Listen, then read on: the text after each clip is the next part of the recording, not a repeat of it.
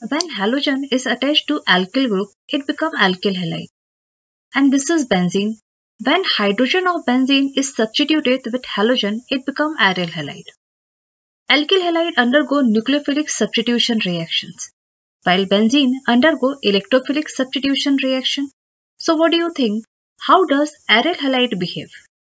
So let's see. For example, here is primary alkyl halide. When nucleophile approaches to primary alkyl halide, it attacks to alpha carbon and expel the halogen in the form of halide ion and get attached to carbon in place of halogen.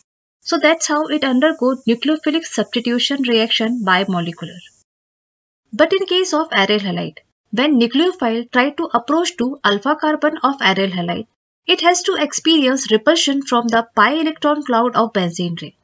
That's why it doesn't undergo nucleophilic substitution bimolecular or SN2 reaction. Now come to SN1 reaction. Here I have taken secondary alkyl halide.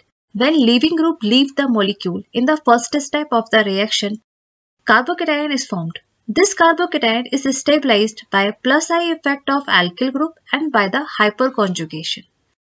To the stable carbocation, nucleophile get attached to and substituted product is obtained.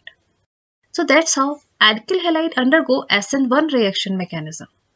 But when the same thing happen with aryl halide, when leaving group leave the molecule, phenyl cation is formed.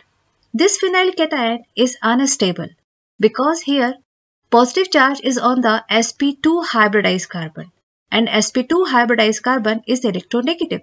That's why it doesn't undergo SN1 reaction either. Let's closely observe aryl halide. In aryl halide, halogen has lone pair of electron, so it donates electron density through plus M effect. So halogen will donate lone pair to the benzene ring. As a result of it, double bond is formed between carbon and halogen and positive charge is developed over halogen. Now this carbon becomes pentavalent. To maintain the tetravalency of carbon, double bond is moved to another carbon. So as a result of it, negative charge is developed over this carbon. Now this negative charge is moved between these two carbon and as a result of it, double bond is formed between these two carbon.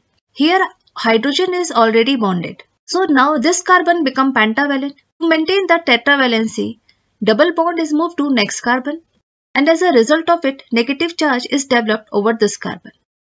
Now this negative charge moved between these two carbon and as a result of it, double bond is formed between these two carbon.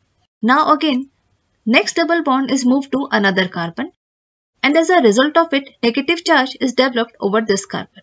When you closely observe these resonating structure, you will see in most of the cases, carbon-halogen bond is double bond. So we can say there is partial double bond character between carbon and halogen. And due to partial double bond character, this bond is shorter as compared to carbon-halogen bond in case of alkyl halide. And being shorter, it becomes difficult to break. So that's why aryl halide doesn't undergo nucleophilic substitution reactions. Now compare reactivity of benzene and aryl halide. In case of aryl halide, halogen is bonded to benzene ring. And due to presence of lone pair, it donates electron density through plus M effect.